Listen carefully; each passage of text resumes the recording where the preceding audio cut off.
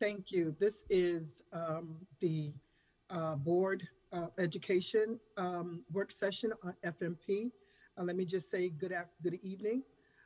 We are calling this work session together so that the board gets a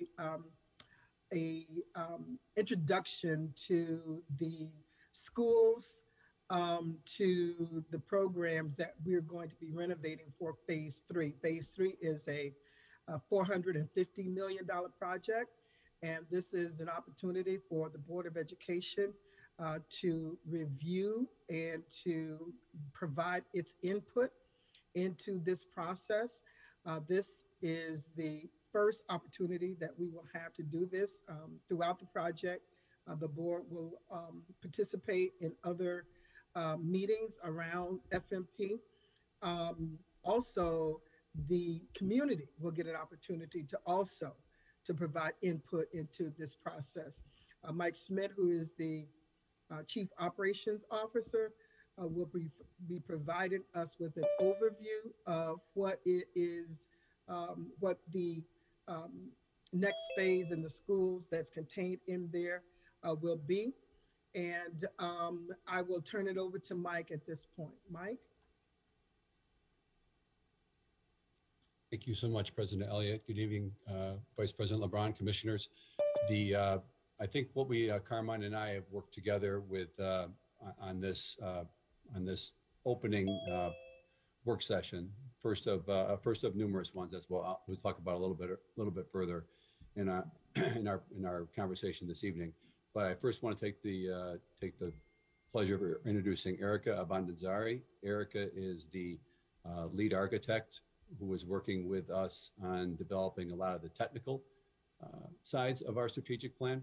She works for Watts Architectural Engineering firm out of Buffalo. So she's with us tonight to provide us some technical assistance if Carmina need it. Probably more of a lifeguard than she is anything else tonight. But I think as we're going to do, our goal tonight really is to provide you as much information as we have to date and walk you through next steps as you're going to see them. So I'm going to turn over to my good friend, Deputy Superintendent, Dr. Peluso. Thank you, Mike. So once again, thank you, President Elliott, Vice President LeBron, commissioners, and all our staff, families, and community members joining us tonight on Facebook or YouTube. So this evening, like Chief Operating Officer Schmidt was saying, we'd like to continue to provide updates, have some discussions, receive your input, and make some decisions regarding phase three and the strategic plan. What we need to accomplish this evening is to make sure that the board and the community has an introduction to phase three strategic plan, like President Elliott had referenced, that we're going to confirm that board policy 4100, which is also known as organization of instruction, which also organizes our school in a K-5, 6, 8, and 9, 12 structure, is the direction we will be moving forward in. That you know the information, the criteria, and data you will receive throughout this process to assist with decision-making, and that's including the alignment to the academic and fiscal plan, building condition surveys, enrollment trends, the test fit suitability, and then cost alignment with state ed. And then understand the role of the Board of Ed in the process, the opportunities that we'll have to provide input throughout this process, and the opportunities for the community to provide input throughout this process. So at this time, I'm going to turn it over to our Chief Operating Officer, Mike Schmidt, who is going to take us through the rest of the presentation. Thank you.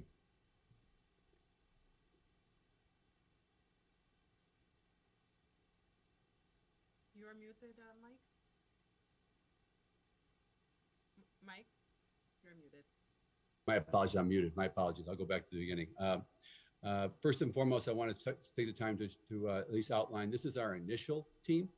There'll be many more internal and external stakeholders will be part of this, but this is as of who have been participating in our work plan up to today, July 25th.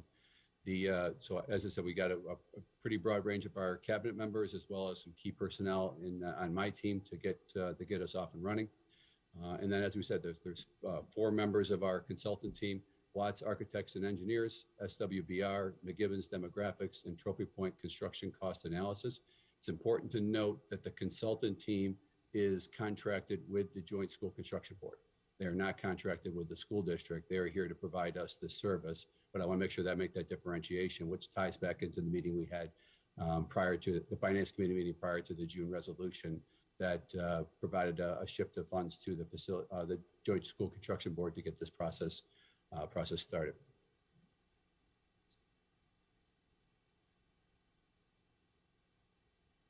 So after phase 3 legislation was passed, the district has begun work, and there is as I kind of outlined earlier in our June presentation, this looks significantly different than what we've done prior to phase 1 and phase 2. And the primary difference is that the State Education Department has tasked the district with developing a strategic plan for the phase 3 work. Now, in phase 1 and phase 2, we certainly did that in direct alignment with the projects that we were going to be completing. The difference here is the state has also asked us to make some larger decisions around our grade level configuration, how we're going to organize our schools, some of the work around our neighborhoods and our zones, and different pieces of that puzzle. They were very specific in that feedback. They've shared it certainly with President Elliott, Vice President LeBron, Superintendent Myers-Small. So that's going to be embedded in our presentations over the next several months, so that we hit all those benchmarks that they've set out for us. We're off to a very good start. We had a meeting with State Ed prior to July 1st that was very productive, and Dr. Jallo has set in on our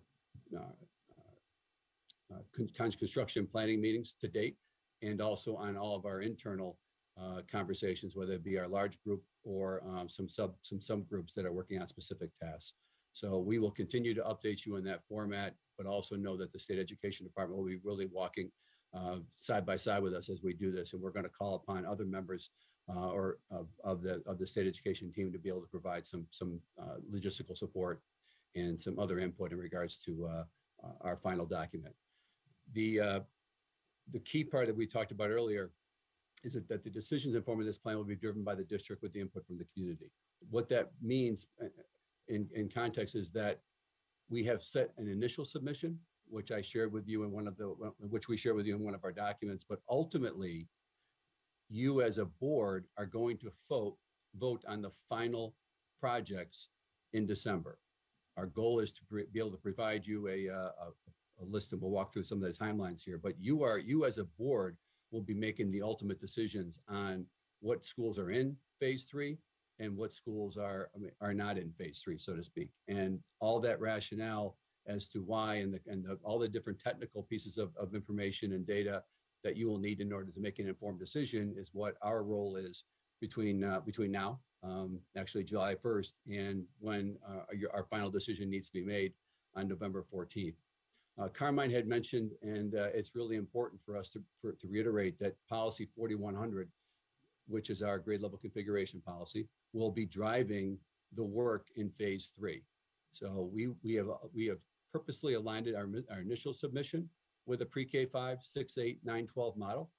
And as you can see, when we reorganize the school district into a pre-K 5, 6, 8, 9, 12 model, we're not only talking about our buildings that we're going to be renovating, but also the remainder of the schools in across our district that all are going to be touched by these decisions and by this reorganization.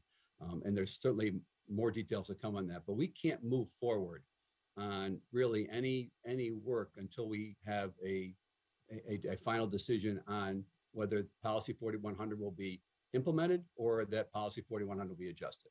So in the legislation, we can renovate up to 12 schools, and all those options will be, as we said, will be talked about here over the next several months in terms of being able to provide data and informed input for you to make a decision.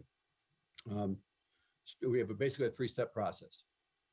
Step 1 is all the work and then an ultimate vote by the Board of Education at your December 22nd business meeting. We are working all of our planning back from that date. It's important for us to hit that date because there are several key pieces of work that need to be done after that in order to get a timely submission to state ed for their review. And what we're really trying to is transition our plan into state education department hands, give them every information they need in order to make their decisions. I'm sorry, New York State Ed and the Controller's Office to make their decisions so that we can, after their decisions are made, their approval, then we can go forth and hire our program manager, which once again comes back to the Board of Education because you must approve that hire as well. So you have, as you can see, you have multiple steps in this plan where you'll be called upon to make key decisions as a group on these areas. Once you approve the schools that will be renovated, we will finalize the financial plan. We cannot make an informed decision on the front end, which by providing a level of data around our capacity to do the work that we're talking about. So we'll be making some providing some financial information as we look at different schools along the way. But ultimately, once those projects have been selected, we'll then do a final financial analysis and provide that information to the Controller's Office. Obviously, we can't go above our local share number or our $475 million borrowing. So all the work we would like to try to do has to become in line with those two numbers. The local share in this phase is up to 5%, and our goal is to try to limit that as much as possible. Once we have a submission in New York State Education Department, as I said, it will come back to us for a program manager selection. Once that selection has been made, then we hit the ground running with our projects and we work into what we step 4 of the phase 3 modernization program. Another key piece for us before we transition to the next slide is the schedule. The schedule is essential for us to make sure we make informed financial decisions.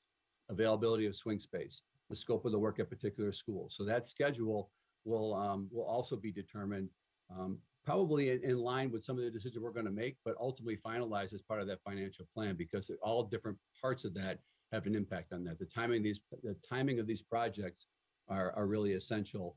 And we only have right now 2 swing spaces available to us, the Marshall campus and about 60% of the Jefferson campus that are available as of tonight for us for swing space. Obviously, that's a fluid conversation, and we will be finalizing that as part of our submission in December as well. As we outlined in our June conversation, we have key deliverables for you by your final decision date. One, that we will have a core model, and that's what is not only required in pre-K 5 schools 6, 8, and 9, 12, but also any additional items that we feel are a priority that we would like to have in our schools to be able to for us to cost out those type of models. The other area here that's really essential is our CTE decisions, career and technical education. Those are going to be embedded in much of that core model. So we're going to need to make a final decision about what CTE offerings we're going to have within the district, and those all have to be approved by state ed as well. So there's multiple areas where the state is weighing in on our decisions and our academic decisions as well as our phase 3 decisions. So the partnership with them is absolutely essential. Our test fits. You can't make an informed decision without really understanding how these buildings can accept a pre-K 5, a 6, 8, and a 9, 12. It's pretty self-evident that we can't put a 6, 8 or a 9, 12 into school 15. So there are only certain buildings across our district that would be able to accommodate a 6, 8 or 9, 12 program. But once again, because we don't offer 6, 8 across the district, we're going to have to address some of those buildings that could resonate as in our decision-making process. It's going to be important that we align those decisions with your decision as well, because ultimately that's going to drive a lot of the renovation part of it. So our test fits are going to be essential. You'll have information and data around those. Our demographic enrollment projections, that's one area that we have worked very closely with the state in regards to us providing not only accurate information, but timely information. So we'll be providing that. And we're working with the city in terms of neighborhoods, and as well as tying it into our current zones, which was our decision back in February was to maintain our 3-zone model, at least for the foreseeable future. The next item is an instructional space review. And ISR is the acronym. We're going to try to make sure if we have acronyms, we give you the actual definition of those. And what will end up happening is an instructional space review is how you're going to utilize this building in regards to your special education programming or continuum. So Desiree, Chief Richmond and her team are going to be working very closely with us to ensure that we have the continuum identified in the buildings that we're going to renovate. But in essence, we can't make a lot of the decisions that we're going to make without a district-wide, for lack of a better way of saying it, an ISR. So almost an ISR for every single building will be part of this conversation as well. And we've had a number of conversations around this table, as well as others around making sure that we have continuums and alignment of special education services that are equitable across the district. And this is our time to really put our number 3 pencil at first to paper, and then ultimately a final document that'll be part of this.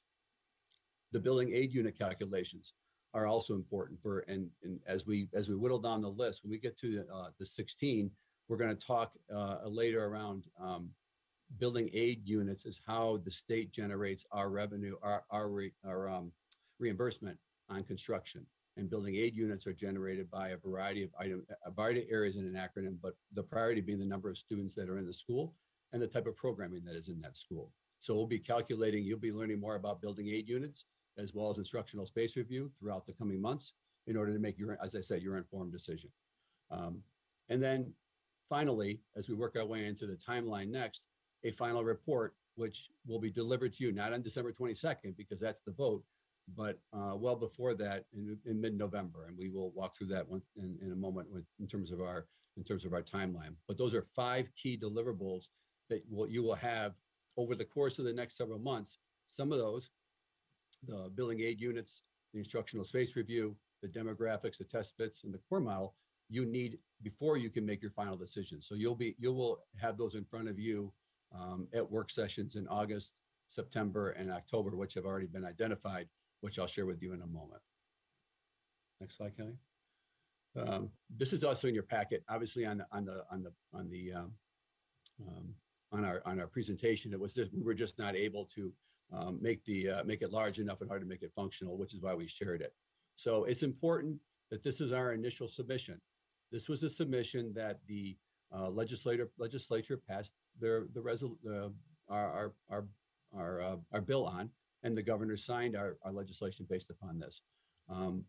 But we want to make sure we make informed decisions based upon where we are in terms of the school district as we look into the 22-23 school year and beyond.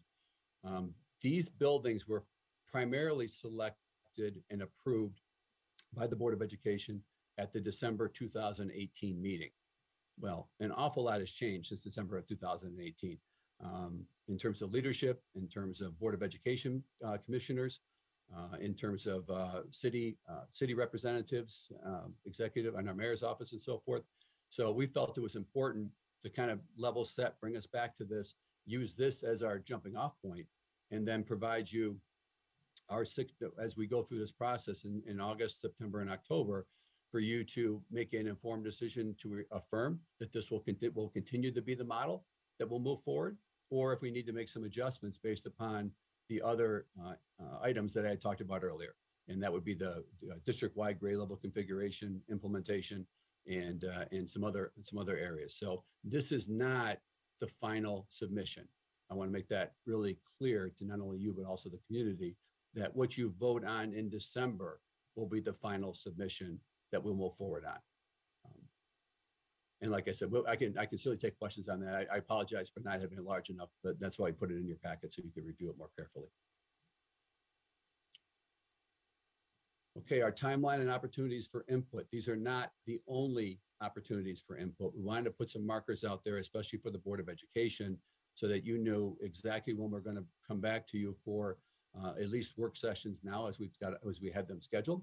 And then also the legislation requires 3 community engagement sessions. I think the legislation actually uses public hearings as their language. So we have to have, that's the minimum we have to have, but we certainly need, we know from our past conversations, our past public conversations, that we need more community input in regards to this. So this is the baseline of these. We also feel like that these community sessions have to be different than just meeting in a school auditorium, that we have to really bring these presentations and this information out to where our community is. So in a sense, kitchen table conversations, for lack of a better way of saying it, those also should really be embedded in our engagement plan. And certainly Chief Ramos Lopez will be essential in terms of getting working with us on a once again, I'm not using the word communication purposely. It's really an engagement strategy, because I think that's been missing in some of our past work, and we certainly have been. We've had some public conversations around that lack of engagement in a whole variety of areas within our school district. So going back to the left, our next work session will be August 29th, and we will be reviewing our core model and any other items that we are able to finish by that 29th. So the baseline will be the core model program, and then we may be able to aspire to do some additional test fits. There's also some data that we may be presenting on, but that's the primary target there is the core model. The 26th will be looking at our 10-year enrollment forecast and all of your test fits. Okay, that's a real key piece in terms of making obviously some informed decisions on our final grouping. And on the 25th, we break this down to a short list. Once again, another review of test fits, and some of the guiding work here between the 26th and the 25th of October and the 29th and 26th of September is our conversations in these work sessions, our public deliberations around some of these, which will become very difficult decisions.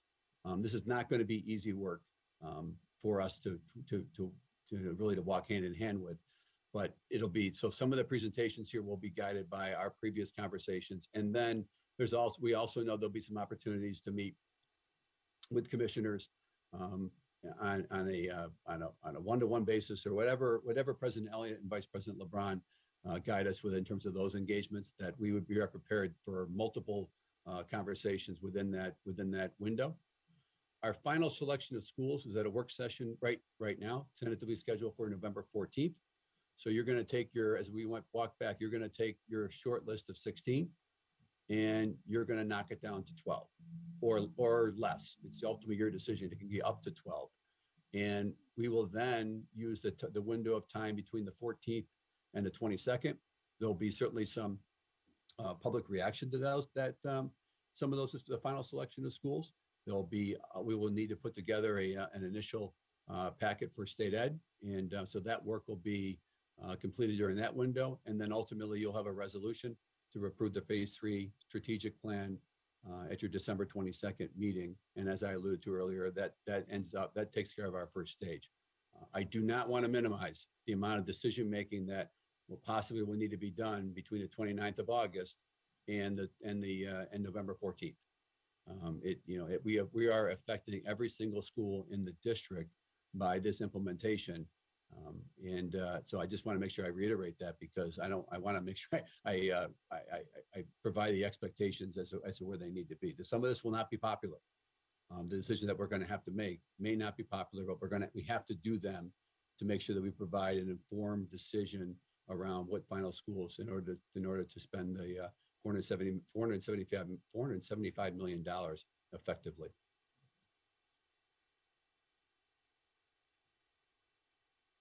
Before we questions, a couple just President Elliott, if I may, in your packets, we certainly have a copy of the slide deck. We have the phase 3 initial program. The other item which we didn't show as a document here is the phase 3 work plan. But if you go through those task items as I presented them in June, we are through basically with the A stage as of July 25th. So we're right on schedule in terms of meeting all the requirements that we had talked about in June, and making sure that we use the money that was forwarded to us as effectively as possible. So our goal is to be able to provide you with an update in August that once again meets that task list and that timeline. So that's why we shared it again, because that's kind of your worksheet to follow along. And then what we also will have to do is we're going to have to, as I described to you in June, there's 2 trains running simultaneously. The A train, which is a lot of the technical stuff that we had talked about, and the B train, which is all those decisions that have been asked of us from our state monitor, asked of us from from the state education department, and that you have set forth as expectations of us as well. So those three areas are going to align into that B train part of it, and that's really you'll see those implemented not only in the buildings that we're going to renovate, but also in all the schools that we're not going to renovate, because like I said, grade level configuration will change every single building in the school district. And one of those areas that we're going to bring forth is, a go live date for that implementation. We've been working with Dr. Jello, at least on some internal schematics. We cannot postpone this, right? So we are right now in number 3 pencil, but we're looking to implement implementation of September of 24. So working your way back from September of 24 for full implementation of the grade level configuration plan. That gives us not a lot of time to make sure we handle all the different aspects of what this will take. Everything from operations to instruction. There's a lot of personnel that are involved. So there's a large, heavy lift of items that'll need to be done outside of modernization, which makes this very different from phase 1 and phase 2. The fact that we're tackling all the schools as well as simultaneously renovating up to 12 buildings will make this a real effort for all of us. And it's going to take a lot of patience, a lot of teamwork, a lot of collaboration, a lot of kind of leaving your ego at the door, starting with mine, and everybody really working together, because, as I said, this will be some very difficult conversations. And our goal is to provide you as much information as possible so that you can make those informed decisions. So when community members you come across at grocery stores and so forth, that you'll be able to provide them the most accurate information to date. And I'll pause there, President Elliott. Thank you, Mike. A couple of questions that I have has to do with the criteria that we established. But before I get to that, one of the questions I have is in terms of the grade level configuration or reconfiguration. We're not talking about paying for that out of the facilities modernization funding, are we? No, we're not. Okay. It would not be eligible to do that. Right. The only buildings we can spend that money on are the buildings that we're going to renovate. Okay. And then, in terms of criteria, at least in my mind, what schools are the greatest needs that need to be renovated? That's one of the criteria for me. Equity in terms of, and we talked a little bit about this, Mike, equity in terms of the equal or grade level configurations within the zone, so that they're not, that we've got elementary schools, we've got middle schools, and we have the upper level grades within each zone. That makes it equitable is what we have to consider. And then also for me, it's about, the programs you mentioned about CTE and those programs that we need to ensure that we are, positioned for, in terms of the way in which we need to have those buildings designed for those programs. So that's something, those are the criteria that I'm looking at that should be considered. Commissioner Adams?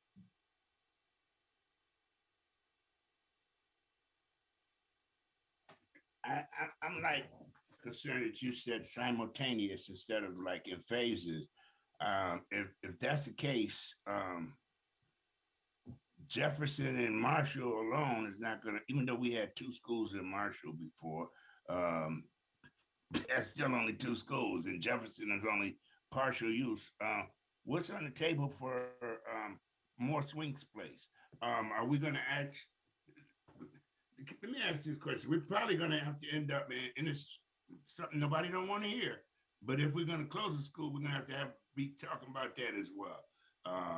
And maybe end up using that as swing space. I don't know, but I know if we're doing it simultaneously instead of in phases, we're going to run out of swing space. Yeah, Commissioner. Let me clarify. I don't want to confuse the community. So when I meant simultaneously, is we only can do so many projects at once. I think in phase 2 we had 4 going on at one time. But remember, East wasn't in swing space, and we were able to do some work at Edison without moving the students out. But we did have that many projects, maybe even 5 going on at one time. We will build the plan based upon the swing space that is available or swing space we can identify over the coming months. When I meant simultaneously, I meant the implementation of our pre-K 5, 6, 8, 9, 12 model across the district will be done in a sense simultaneously with some of our renovations. Our renovations will have to be phased. You'll see a phase 3, A phase, B phase, C phase, whatever it is. And our also goal is to limit the number of phases. We want to do the work in as quick amount of time as possible because it's not getting less expensive. And with labor and supply chain and everything else, it doesn't behoove us to put this out, 4 or 5 years, 6 years out, because I just think we're gonna get less program for the resources that are available to us. So I think the balance is on the construction side, making sure that we have utilizing our swing space as effectively as possible, and then tailoring our work plan around that. That'll drive a lot of the financial decisions. And I think you're also right that more swing spaces in our conversation may become available to us, and we have to take that into account as we move forward. What we hope to do is be able to provide you an informed set of data sets around the different impacts of pre-K 5, 6, 8, 9, 12, and how they impact our building utilization, which then may drive other conversations. But I think we've really being very careful here and very cautious about not getting too far out in front of ourselves, because I think we want to make sure that everybody is involved in this decision, or to the extent possible. But the simultaneous, once again, is implementation, our own internal implementation, and simultaneously with the modernization renovations, and the modernization renovations must be staffed. There's no our phase. There's no way to do that without doing some level of phasing along the way. Commissioner Powell? Thank you, Madam President. So the number of times that the grade level configuration has come up in this conversation has made it incredibly obvious how important it is for the policy 4100 to be reviewed. I've already put in the chat my take on this, but for the public, to put it in its proper context, everything that Mike Schmidt has just described about the grade level configuration is based on what the policy currently reads. And the policy currently reads as it did over a decade ago, before Manny Rivera implemented the pre-K 6 and 7-12 model, doing away with middle schools. And we never changed the policy. So kudos to Mr. Schmidt and the rest of the administration. They're following the policy as written. But what also needs to come into the conversation is that last year, the board was presented with a proposal from the administration to, in fact, convert some our high schools from 7-12s into middle and high schools. And the board essentially rejected that plan, and the administration took that recommendation off the table. So the question I have as the policy chair is, does this board want a K-5, 6-8, 7-12, 9-12 organization of instruction, or does it want to essentially keep what Dr. Rivera brought to us, which was the pre-K 6 and 7-12? And that is so important for this board to come to an agreement on, because it would paralyze the work of the FMP based on just what Mike said about parallel tracks. You've got the FMP work and building classrooms and instructional space inventories.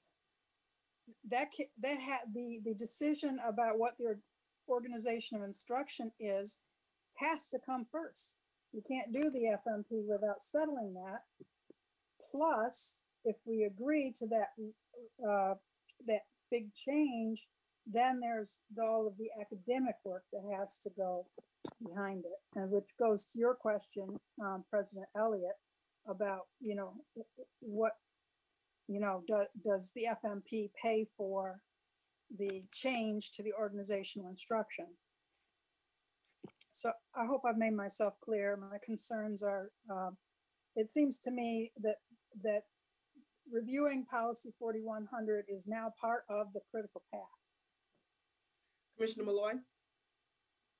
Thank you. I just want to agree with Commissioner Powell to a certain extent. I don't think it's an either or, it's not just either K6, 7, 12 or the other option. I think that we also have to look at maybe a K6 configuration and possibly a 7, 8 configuration at middle school level, and then 9, 12 for high school. So I think there are really 3 options on the table. Vice President LeBron?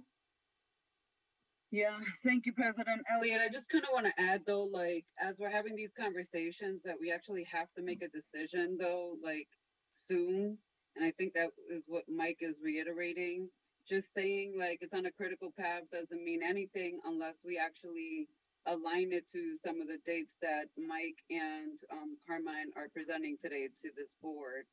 I know that that's the policy, but we have not followed that policy, and I have no idea how long. Probably since Manny Rivera was here, because the reality is we have about 9 different configurations minimally right now within the district that are not aligned whatsoever with our board policy.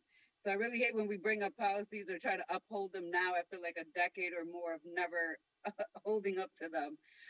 So I would just say that this board, by tonight, to be honest, should be making a decision if we want to uphold the policy or if we want to move forward and reconfigure and have that conversation as the next work session regarding FMP, because it is going to tie into the state approving. As you all know, the legislation changed and the state is now involved in not only giving us input and support, but they also have a say. There's the FMP board and then there's the RCSD board. So it's a lot of people waiting on the RCSD board to make the decision of what reconfiguration will look like or not look like, so that the plans can move forward. And before the community themselves can start giving us input into how these dollars should be spent in their schools and what those restructuring should look like, they do need to know the direction that the district is going to take regarding that. And I just want to say, like, we were not presented with a reconfiguration plan last year alone. What we were presented was school closures, reconfigurations, transportation, and a whole bunch of changes all at once that were too convoluted and not data-driven enough to make good sense for this board to support that and move forward. And so as we move forward, we should be looking at good data to make decisions, but also not rushing through very critical decisions. So I think it's a balance that we have to find, and not mixing all of it at once, not talking about school closures and reconfigurations at the exact same time, because you may not get the support in that way. I do think we should look at perhaps having the conversation, like I said, deciding how the board tonight wants to move forward. Do we want to uphold this policy, or do we want to look at potentially changing it? Because I think that would give even Commissioner Powell direction on what she needs to do as chair of policy about we may fast track it or not. Thank you. Thank you. Commissioner Malloy, did you have a question? I see your hand down. All right. Adrian? Yes, President. I just a quick note to the board to be wary of kind of entering comments in the chat. I don't know the conversation should really be accessible to the public, so I don't know that the public can see those chat communications. So I think we just want to be careful and raise a hand and come on camera and say your comments. Is probably the appropriate way to move forward. Thank you for that. Any other questions or comments from board members? So I'm of the opinion that if we have policy, we need to be following those policies. And of course, if we need to change those policies, we can change them, but we do need to be following the policy. If we don't, why do we have a policy committee? And so it's just really important to me that we are aligning the work that we do with the policies, knowing that we haven't done, in many regards, we haven't done in the past, but we certainly need to be doing that moving forward. And so I think the next step is, do we want to adhere to the policy that we already have, or do we want to change it? And certainly if we're looking at changing that policy, which can take about, 3 months or so, going through the process of developing a new policy. So I think we have to look at that, and we have to look at, whether or not we want to maintain this policy, because indeed this is going to uh, we'll have some time challenges, if you will, if we look at having to develop a new kind of policy, or even amending the one that we have. And so um, I think that that's got to be part of the conversation. We've got to come to a definitive decision about, do we want to go with this policy, or do we want to look at changing it? Now, the current plan is the K through 5, 6 through 8, 9 through 12. However, Commissioner Malloy mentioned 6 through 8. So we've got to come to some resolution. Commissioner Malloy, did you want to respond to that? Oh yeah, I just mentioned that the possible configuration could be Okay. grade 7, 8, but smaller middle schools, which data supports. Okay, all right. Commissioner LeBron, Vice President LeBron? No, I just want to, I think we should take a roll call actually tonight, President Elliott, so that we kind of know where people are at in terms of how we want to move, because I would love for us to leave here with like next steps. And if people, majority want to uphold the policy as it's written, there is some reconfiguration that will happen anyway. So I just want to be clear to the community and to even our school staff listening, regardless of how the board votes or which direction they go with reconfiguration, schools are going to be impacted and they're going to be reconfigured. If we follow our policy, they're going to be impacted because that is not the reconfigurations in most of our schools. We don't even mention pre-K, so I do think there has to be some language update to the policy anyway to include pre-K. But our schools go right now to 6th grade to 8th, some go up to 12th. So there's still going to be an impact. So I don't want to give the community the illusion that there may not be any impact whatsoever if we uphold the policy. If we uphold the policy as it's written, or even amended to include pre-K, there will still be some impact. And if we have a roll call and we choose to reconfigure, there's going to be an impact in that regard too. So either way, there's going to be an impact to our schools across the entire district and the community. And I just want folks to know that now, but I would like us to have a roll call so that we know which direction the board wants to go when we leave here tonight. Thank you. Thank you, Vice President. Commissioner Simmons, your hand is raised. Thank you, President Elliott. Considering a roll call, if we're gonna go into that, I'm not even going to go too far. I'll just echo the sentiments expressed already. So we know there's going to be an impact one way or the other. With that impact, I think pre-K should be, obviously it needs to be considered in there. And I do like, I lean more towards the pre-K through 5, 6 through 8, and then the 9 through 12, based on our students' learning needs and the fact that we need to get to our students a lot earlier than what we are getting to them. And I think that model is ideal. If we go with another one, those are the only other model that I'm considering is a K through 6, 7 through 8, 9 through 12. But the latter is the one I prefer. So that's where I am with it. And whatever we need to do to get this rolling, I'm ready to do that, because we're impacting our students one way or the other every time we continue to uplift old policies that we're not even following. So let's move forward and save our children, right? Thank you. Commissioner Malloy? Thank you. Just wanted to share why I support a K-6 model versus and 7-8 at middle school level. has more to do with when we look at overall staffing of buildings. And I think that it's going to, sixth grade is still an elementary certification. I think we're going to have an easier job of, and I could be, not making much sense here, but I'm assuming that it's going to be easier to staff a building with just 7, 8 versus 6 through 8 because it requires those other certifications. And it is still considered elementary school at the New York State level. So I think it's more in line with curriculum that New York State has rolled out. And just data supports having smaller 7 go 8 middle schools, and then really helping kids get ready for that 9th grade year. And by keeping kids at the 6th grade level, at the elementary school level, we can help prepare them for the middle school experience. Many of those kids just aren't ready to be in a middle school environment with 7th and 8th graders. Commissioner Powell? Yeah, just to weigh in on that. I certainly would prefer to see pre-K 6. We only have pre-K in about half of our schools. And even if we continue to have agency pre-K throughout the city, even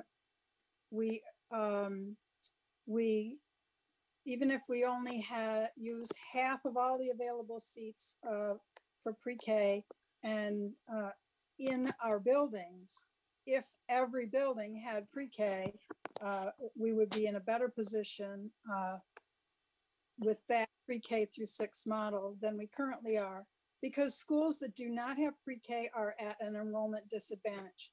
Families don't sign their kids up for kindergarten in a school that if they weren't in that school already in pre-K. It's the same dilemma that we had before we had full day kindergarten. Schools that had full day kindergarten had a distinct enrollment advantage when it came to families choosing kindergarten and staying in that school going through to the terminal grade. I also support K6 and 7-12 because the fewer transitions, the less disorientation to the students. When we did have middle schools, that was 2 transitions in the life of a child, assuming they stayed in the same school throughout elementary school. They were transitioning at the 5th grade to 6th, and then at the 8th grade to 9th. And there were some experts saying that those transitions were setbacks to our students. Finally, I would like to echo what Commissioner Malloy said about just the practical organization of our teaching force. The certifications are elementary, which is K through 6, and secondary, which is 7 through 12.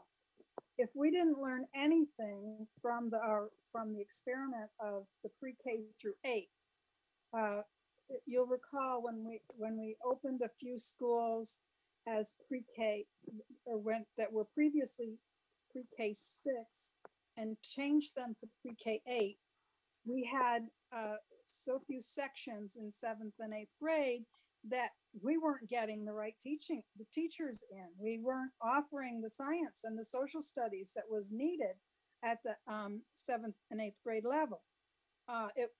It resulted in some really disastrous outcomes in a couple of instances.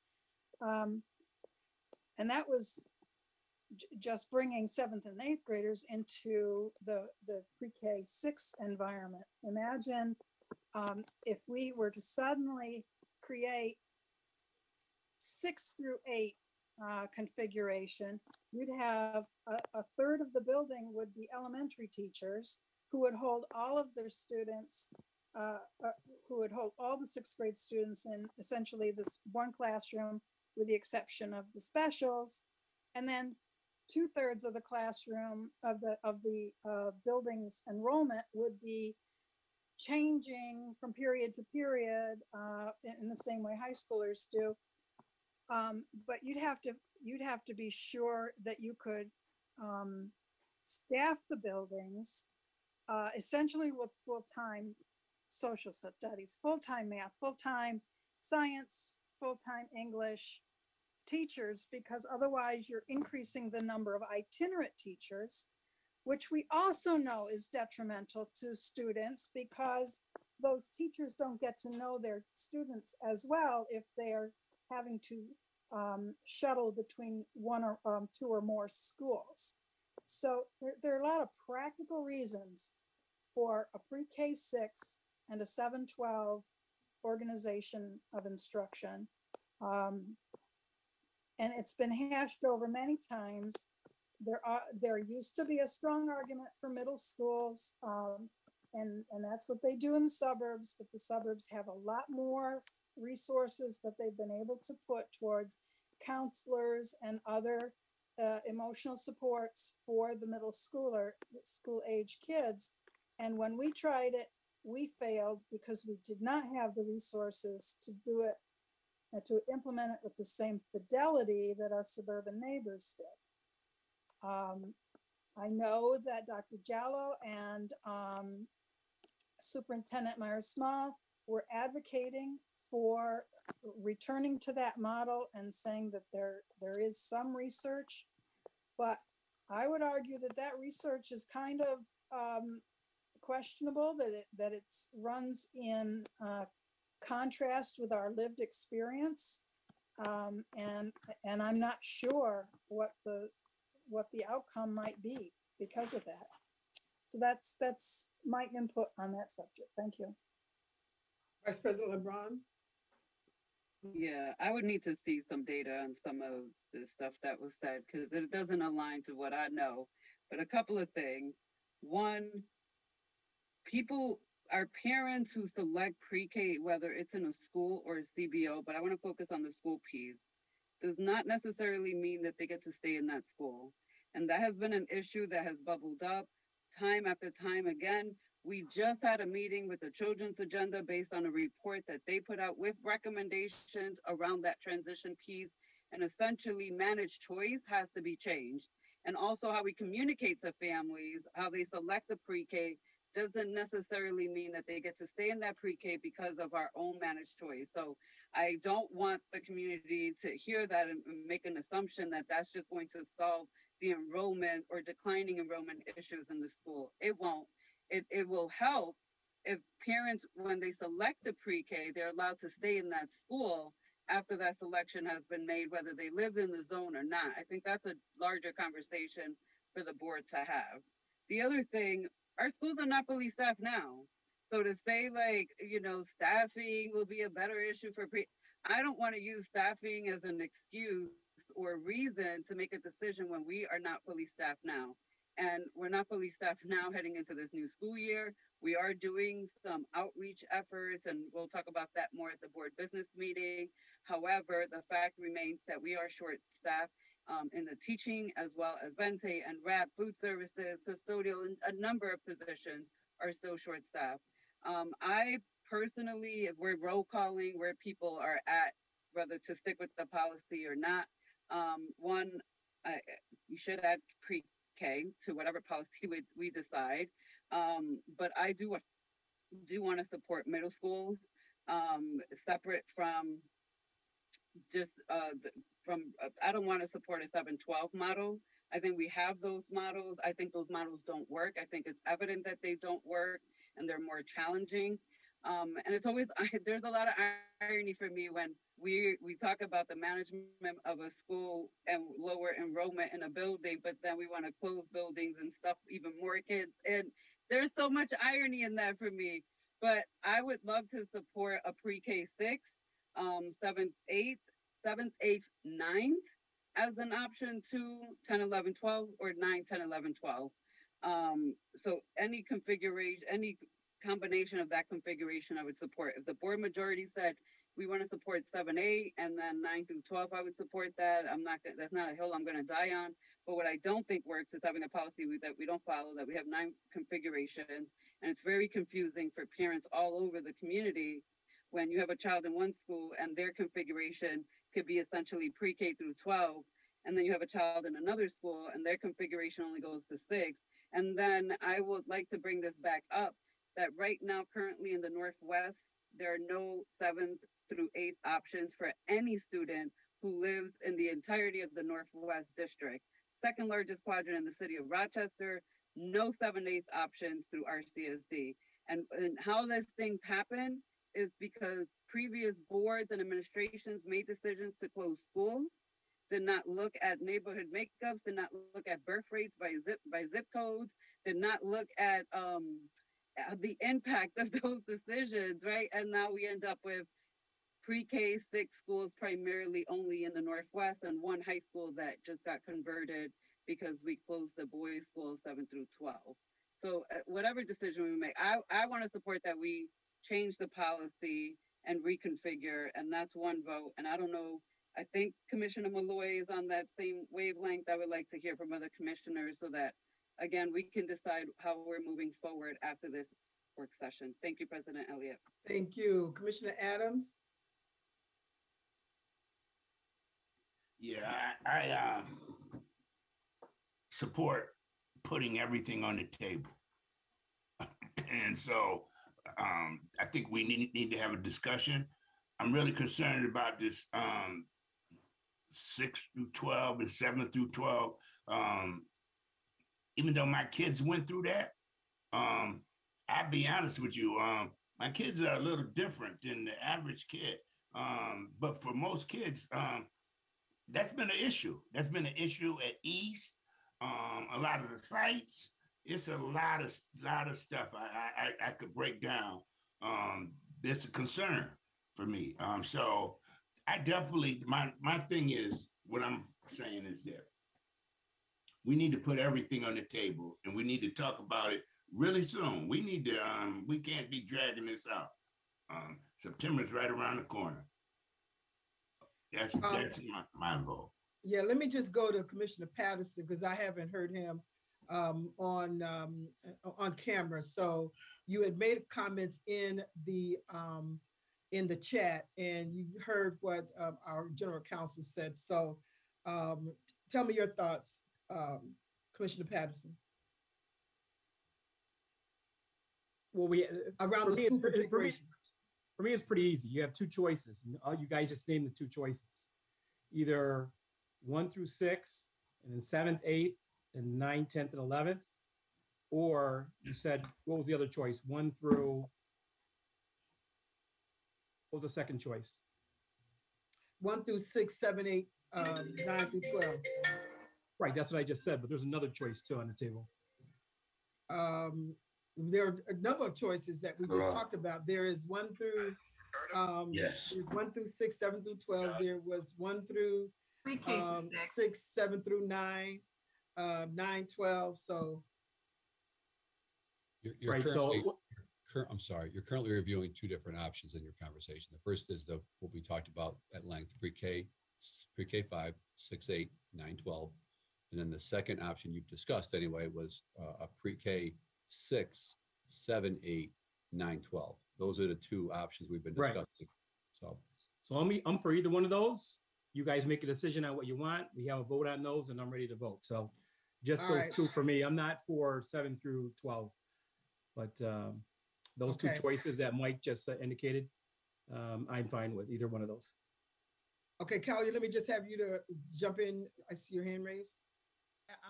I'm just highlighting the fact that Deputy Peluso is trying to speak as well, but he's not able to raise his hand for some reason. I think we're experiencing a little bit of Zoom difficulties here. So, all right. So let me call on Commissioner Powell, and then Dr. Peluso, I'll call on you.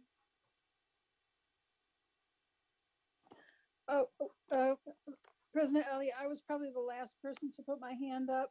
Commissioner Simmons' hand was up before me, and then Vice President LeBron's hand went up about the same time mine did. So if you want to take things in a different order, I'm happy. There are no more hands raised on my screen, so I don't know if that's a technical issue. No, there's no more hands raised. All right. All right. So let me just summarize by saying I heard a lot of support for pre-K 6, maybe even the majority of the board for the pre-K 6. And the dilemma being that the current policy reads A5. So I would be happy to draft a revision to the policy that that stipulates pre-K 6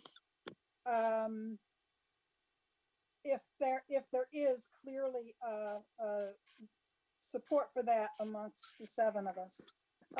Then the question is, do we want 7 and 8 middle schools and then 9 12s?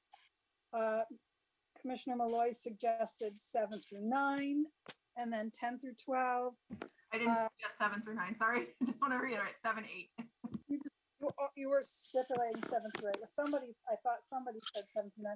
But I personally can live with returning to a 7, 8 and 9, 12 model. What I really don't want to see us do is go back to a K5. I think that's there are real practical problems with that. So if President Elliott, you have, if someone's been taking notes and we know where everyone stands on that, I can draft revisions to the policy that include a 7, 8, and 9. Well, let me just, before you do that, I really am interested in the 7 through 9 model. And the reason that I like to have the 9 in the middle school is because of the kinds of issues that our young people who are in 9th grade face. I think that if they can take advantage of those additional supports that are going to be needed for 7, 8, I think that they are part of that that transition phase where they're going to need those supports too, and so that they're able to more effectively and efficiently enter into high school. I think that 9th grade, and I know that Dr. Jallo talked about a 9th grade academy that we have to also consider as well. But somehow, I think that I think it's important that as many resources as we can provide to those 9th graders. And I think part of doing that will be in that, for me at least, 7th, 8th, and 9th grade configuration. That's where I am on that. Hey, Commissioner Patterson, can I just, I'm going to let Dr. Peluso speak, and I'll get to you after he speaks. So thank you. Dr. Peluso. No, thank you, President Elliott. I think ultimately, and you are all on the right track regarding the discussion, but for us to move forward, we really have to have some guidance today. And I just, don't want to leave today without having some guidance in terms of a direction. If we're going to revise a policy, what that's going to look like. If we do keep 9th graders in a 7, 8, 9th format, the implications of that also on our other policies, because currently sometimes if the kids don't reach credits, they don't transition to 10th grade. That means they stay in 9th grade as well. So how do we handle that bubble? Well, I do agree with Dr. Jallo. We need 9th grade academies and supports in our 9th grades as well. Okay, thank you. Commissioner Patterson? Yeah, I agree with that. Since it did come from Dr. Jallo, I was thinking about that. The reason why is because Fairport has that model where they have 9th grades all going to one school. So I'd also, that would be my priority, to be honest with you. So have 9th grade on its own, 7th, 8th, and PK through 6, and like I said, 10 through 12. But if we could do that, if we had the space, I think it's a great idea, because that age group right there, like you said, a couple of people on the screen said, that's a very telling year, that 9th grade year. And I think 7th, 8th, they have enough issues on their own that we could deal with. So if it's available, that will be my priority. But that will be my first choice. Thank you. Sorry, I just want to. Sorry. I'm sorry, because I can't raise my hand. I just want, when I was saying 9th grade academy as a structure in a 9-12 building as well. And I think also Fairport has moved away from the 9th grade academy. They anymore. Yeah. But 9-12 having an academy within that structure. And some of our schools are beginning to have those conversations in the secondary level. Thank you. Commissioner Powell? So can I just two things. First, can I test for understanding that there is support for, that there's pretty much universal support for pre-K 6? Just to talk about that alone for just a split second. Where does everybody stand on? Well, can we do this? Let me, I see the Vice President's hand again, and I saw Dr. Jallo's hand again. Can we have those conversations before we do this kind of poll? And I see Commissioner Malloy. So Dr. Jallo? Hi, yes, good evening. I apologize, my camera is not working, otherwise I would be on screen. I was just hoping that maybe we could use a little data as part of this conversation, and perhaps if administration had access to any of the secondary principals about their preferences about the configurations. My background is originally as a middle school teacher and principal. And one of the things about having only 2 grades, that's a quick transition, number one. Number two, the minute the kids get in, you get to know them, they're right out. It's only 2 years, and there's some challenges with that. And there's some challenges around accountability in that you have them from such a short period of time. But that's just been my experience over the years working with middle school populations. That population changes so quickly just because of that age group. To have them and get to know them and meet their needs in such a short period of time is usually pretty difficult. But with that being said, it would be nice if administration could give the board some input from people in the field who are working with these students to see if they had any input or ideas around the configuration of schools. All right, thank you. Commissioner Malloy? Thank you. I think a concern is that a 7 through 9 model has proven in the past, at least, to be a disaster because that creates larger schools. And I think most of the data that we're seeing shows that smaller middle schools providing a more intimate, focused environment for students is where we're going to see student success. I do support 9th grade academies within high schools. And I think another thing that we have to consider is also the ripple effect of having a 7 through 9 grade level configuration and what that would do on some of our extracurriculars. Most notably, a lot of our 9th graders are part of sports. What would that do district-wide to our sporting programs? How would that affect transportation? I just think there's a lot of ripple effects that we'd have to consider. Oh, we're in agreement. I am absolutely against 7 through 9 because the accountability system in the state of New York, actually across the country, is such that 9th grade is when the accountability clock starts for high school. How well you have children graduating in 4 years, or how many graduate. Everything is based on the moment they cross the doors of 9th grade into any high school. So if you have your 9th grade in a place other than a high school or a high school setting, that particular school of 7-9 is going to have to go through the accountability of a middle school plus the accountability of a high school at the same time, which means they're twice as likely to be challenged because they're going to be under 2 totally different accountability systems in the state of New York, the 7-8, and then the accountability system for high school. So that one would be a no-no for me. So I'll take that off the table, but I still. Oh, no, I'm just throwing in something food for thought. But it makes sense. It makes sense on both levels. But what I would accept is that because we know the issues that our 9th graders face, we've got to have social supports around them. And in this academy that Dr. Jallo, you were talking about, that may be the ideal to do it because we've got to get our 9th graders on the right track.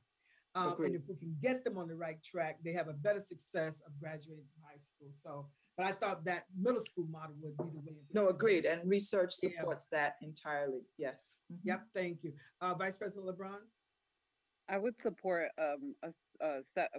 so I hear you what you're saying, Dr. Jallo, that the 2-year turnaround is tough, but what we're doing now is not working either.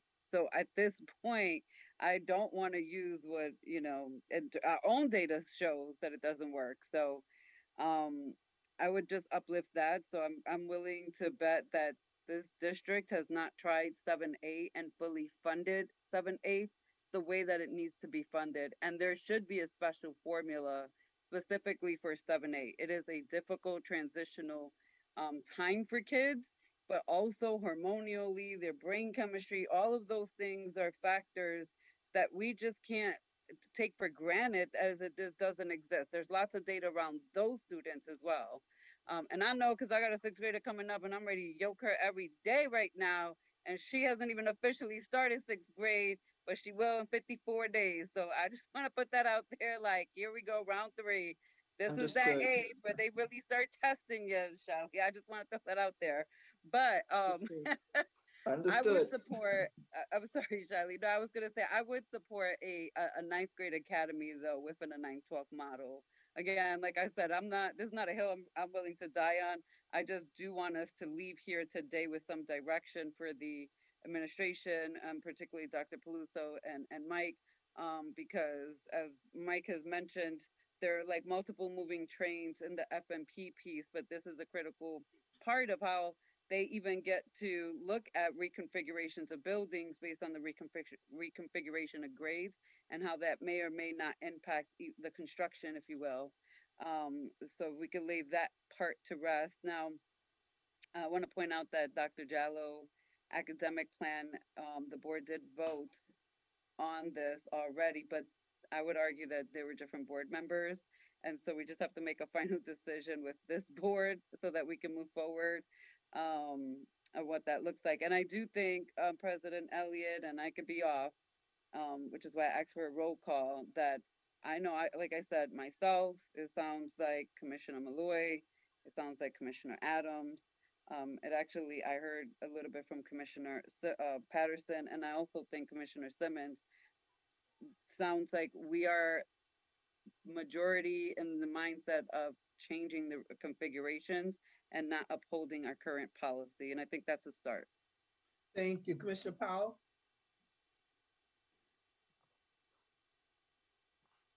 Okay, so I want to respond to what Vice President LeBron said about when we voted to support the academic plan, Dr. Jallo's proposal that we voted on didn't say that we would do the great configuration she proposed. It said that we would consider it, that we would consider a proposal, research it, and respond to the administration. And we did respond to the administration once, and it wasn't very clear. It didn't provide clear guidance.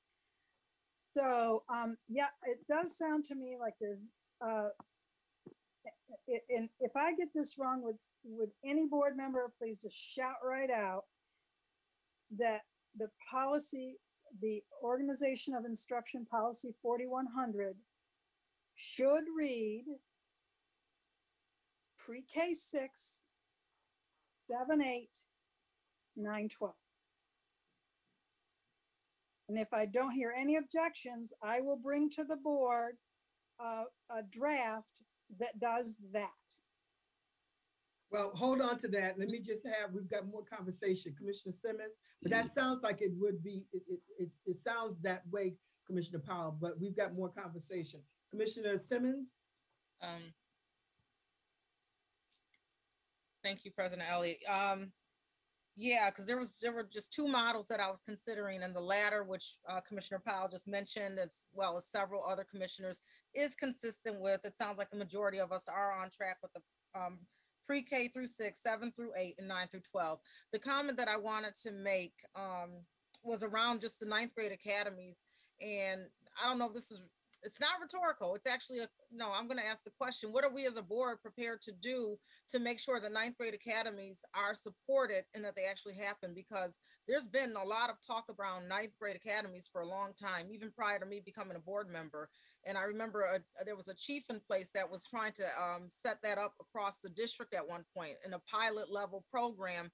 And when that person went out, as did the ninth grade academies. And so, and we know that it is something that is essential for the success of our students. So I just want to really put that out there because it sounds really good. And I know we have these really strong conversations that sound really good, but what the heck are we prepared to do to make sure it happens? That's what I want to make sure we keep our pulse on. What are we going to do to make sure the things we say are important to us actually happen and have staying power?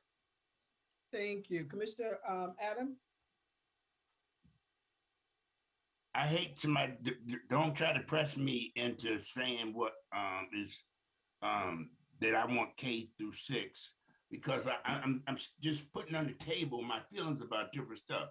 I also know that 6 through 8 should be grouped together, because modified athletics is getting ready to include 6th graders. And sports is a big deal. Same reason that Commissioner Malloy, they was talking about keeping 9th grade with the seniors is because of the sports. Sports is a big deal. And so we have to keep into consideration the 6th graders are getting ready to be included with modified athletics. Of course, we changed the policy, and we probably can deviate from the policy, but let's just not be so finite in our decisions, because there's a lot to think about here.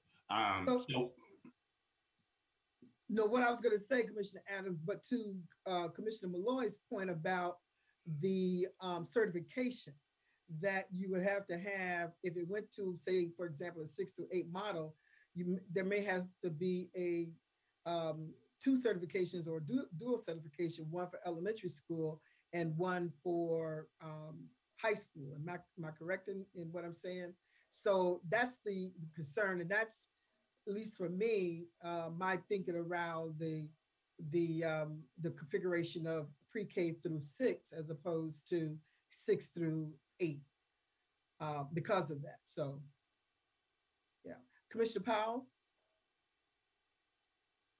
Okay, so if there's no other hands up, can I just answer that for a minute? Yeah, because your hand was not. Yeah, I don't see your hand. So some hands I'm not seeing. So please, Dr. Jow, go ahead. Yeah, I would caution that you take a look at your 6th grade data from iReady, your 6th grade data from your report cards, your 6th grade data to see what's going on.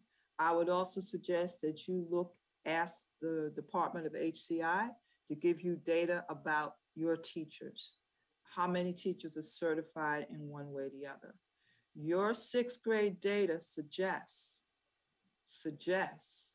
that teachers with the general elementary certification versus teachers that have the specialty, they may offer a different level of content to your students. And I think before you jump one way or the other, it might be important to actually look at the data. Your 6th grade data is troubling. But also just look at the certification of teachers and where are they now and how that might impact you if you go 6-8 or 7-8 or keep the 6th graders in the elementary school. I also think that if you keep the 6th graders with elementary, but you include them in sports, someone needs to give you data that shows how much it's going to cost you in transportation. Because now you will have to transport these students from these elementary schools in addition to your secondary schools versus if they were all in secondary schools. So I'm not trying to sway one way or the other. I have my own opinions, but I'm just saying, I think there's some data that you need to become familiar with to help guide you in your decision making. Okay, I'm sorry. Go ahead. I raise my hand. Sure. I apologize. Just 6th graders right now in the state of New York cannot participate in any interscholastic sports outside. So they can't be a JV athlete or varsity athlete. Like once you hit 7th grade, you could do testing to participate in JV or varsity, but prior to that, you can't. And I don't know if there's going to be any changes to that in the near future. So I don't want that to be there. The 6 through 8 model, just to give best practice around this model is just so some more information as you talk about it is in most schools that do a 6-8 model, sixth grade teachers become content specific, right? So a sixth grade teacher would teach only English in a middle school schedule model. So they'll go through a 9th period day or an 8th period day. That sixth grade teacher will teach English, or a sixth grade teacher will teach social studies, and they create teams in the school to kind of create that structure. Now, like has been mentioned, 6th, 7th, and 8th grade schools and middle schools done well is going to require additional supports, right? You're going to need the counselors, you're going to need social workers, you're going to need all those additional supports to make them well. But I just wanted to correct a couple of things about 6th grade students playing sports, interscholastic sports, and how they would structure middle school. Thank you. I'm going to go to Vice President LeBron.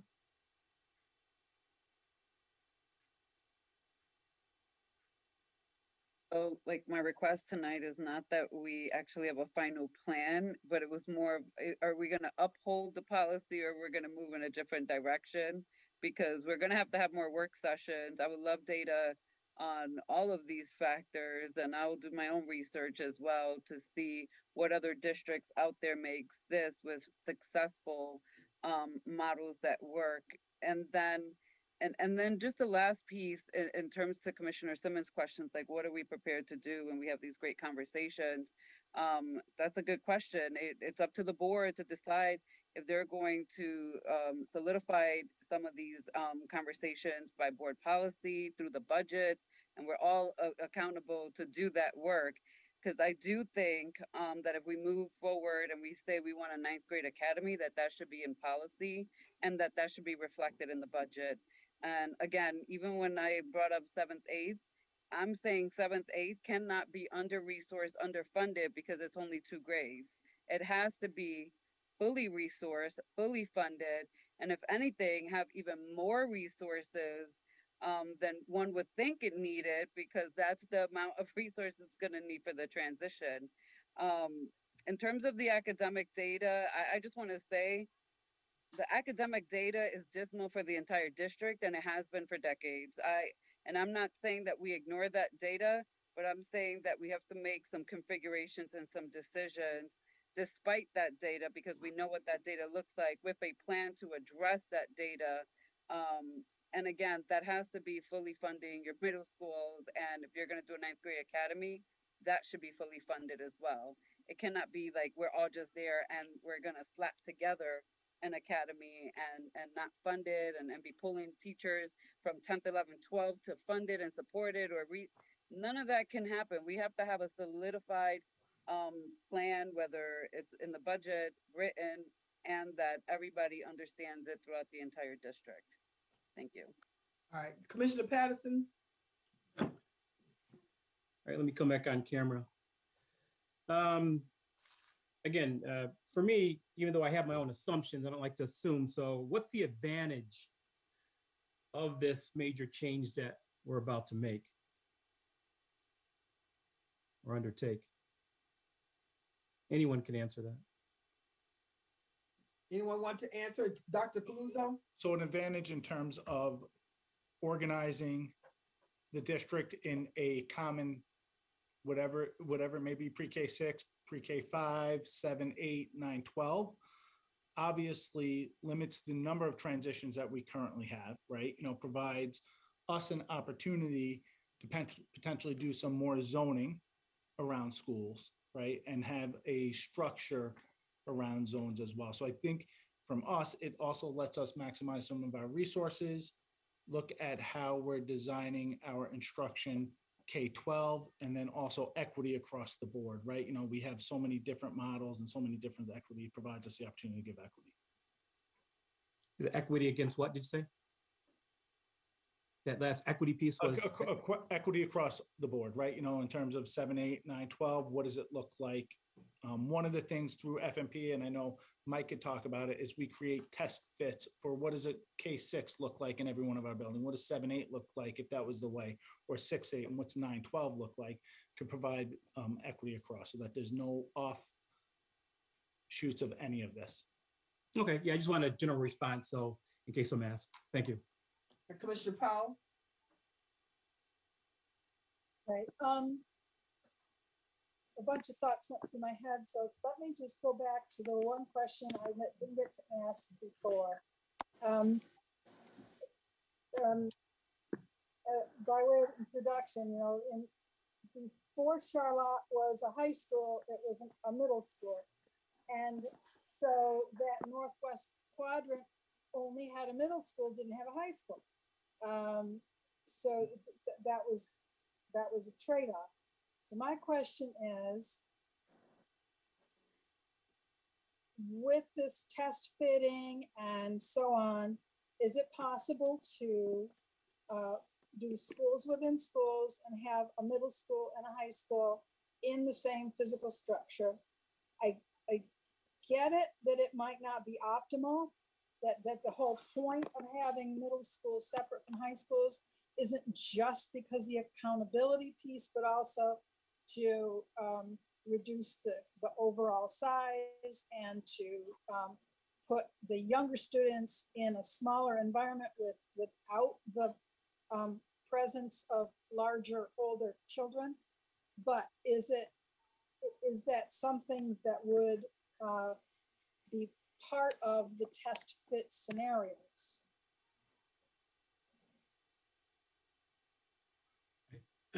I'll try to respond to your question, Commissioner Powell. We are trying to limit the number of test fit scenarios that we take on. It's very resource heavy in order to do it with fidelity, and so the more we take on in terms of looking at the test fit option, or more additional test fits we take on, it's also going to increase the amount of time, the amount of resources. So that's why we're trying to hone in on making a decision before we invest resources into that model. I think we are committed to test fitting what the board's decision is, so you can see what the impact is across the district. I hope I'm answer your question correctly. So, there's only so many buildings that can be a 7-8, and what are the essential needs? And I think Vice President Brown just said it. What are the resources that a 7th and 8th grade campus needs, and what buildings would be able to serve correctly for those students? And if you choose a building that falls a little short of that, what are we prepared to do to make sure that building does meet the expectations of our district? And I think one note of caution is in the previous iterations, especially phase 1, that was prior to when I got here, was we put a lot of big additions on a lot of buildings for a K-8 plan and a K-12 school that we look back may not have been possibly the best use of those resources going forward. That's why we're really trying to be deliberate here about making an ultimate decision and then mirror the building stock, so to speak, after that decision. So I'm not sure if I totally answered your question, but testing fit multiple grade level configurations really isn't feasible in this window of time, and also would be very cost prohibitive. So I think this is they're obviously a very difficult decision to make. So I think if we're struggling around time, I think the one part of it is coming to some sort of consensus as quickly as possible is essential, because every week that this goes by, in a sense, either compresses the schedule that we put forward to you or possibly delays. So I think, depending on how much of a window we need to come to consensus, that's would be the impact on the schedule and ultimately your December 22nd vote. So I think that's also why we're trying to come to some sort of closure this evening on, down to 2 choices, 1 choice, I think. But if you don't have a choice tonight, and whatever the next date you select to get together, there could be a minimal impact or a significant impact. It really depends on some of the decisions we make after that tonight in terms of next steps that you would need to take in order to make an informed decision. I think that Dr. Jalla had mentioned a couple different items. I thought transportation or something was one of them. All that takes time to build that and we can kind of put that together. Once again, we serve at the pleasure of the Board of Education, but I think it's important to know what the impact is based upon your decisions or your recommendations this evening. So I'll take one last comment from Commissioner Simmons, and then I think we'll go into determining what is the consensus of the board, or what is the majority thinking of the board around school configuration? Commissioner Simmons? Thank you. I think you touched on it a bit, Mike, as far as the resources, the use of resources may have played a role in some of the previous decisions. Because I'm sitting here thinking, I'm thinking of what Commissioner Powell just spoke about when we talk about Charlotte being a middle school at one point. Someone correct me if I'm wrong. I think Jefferson was a middle school, Freddie Thomas.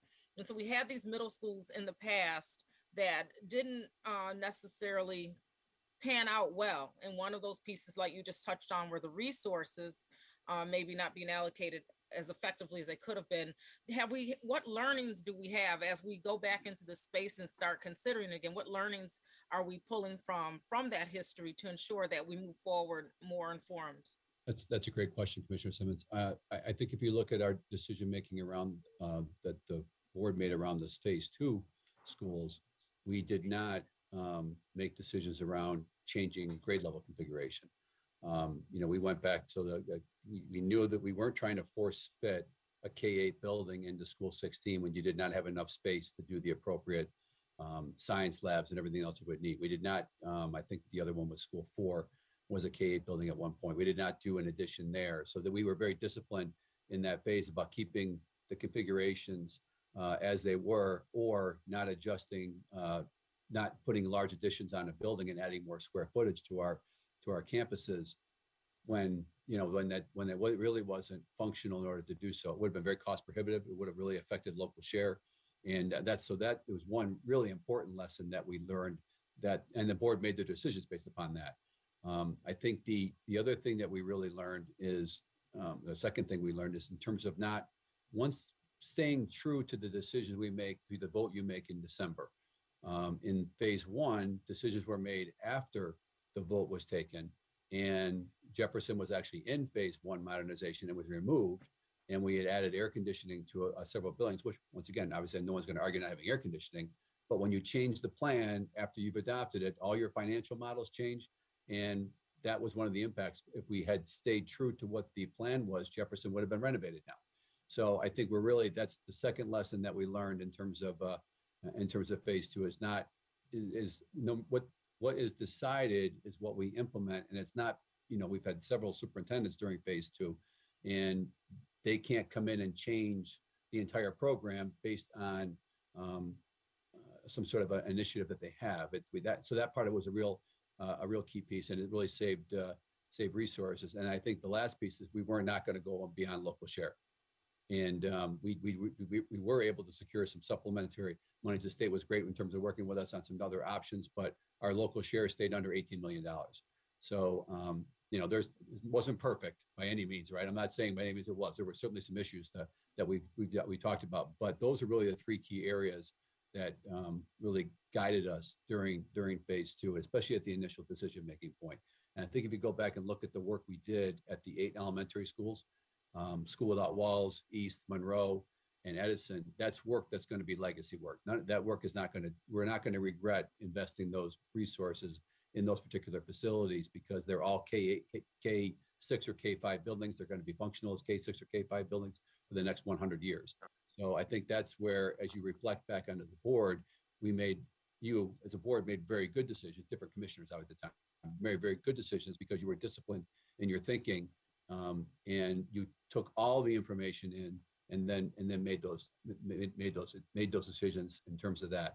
Where I think in the past, the emotion sometimes gets in the way of common sense, and I think that's one part where we really try to remove the emotion as much as possible in that second round of deliberation. Once again, it wasn't perfect. I'm not saying that by any means, but those are 3 key lessons learned.